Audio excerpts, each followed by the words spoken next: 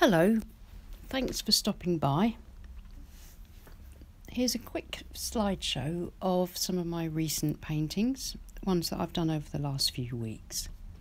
As some of you know, I try to paint at least one sky painting or sketch every day in order to try and practice skies and to experiment with sky effects.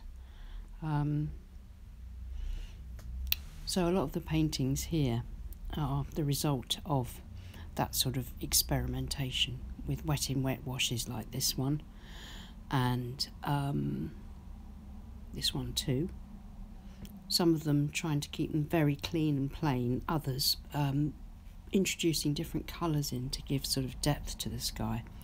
But I've also been having a go at trying to sort of make fluffier clouds at some time, just occasionally with this one, using a little bit of tissue to dab out some of the wet paint to make the fluffy clouds. But at other times, like this one, nice clean skies.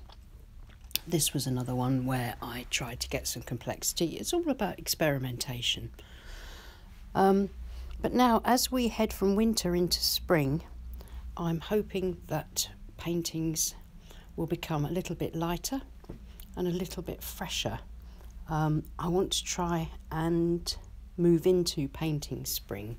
I've been loving painting winter. I think in some ways it's much easier to paint that.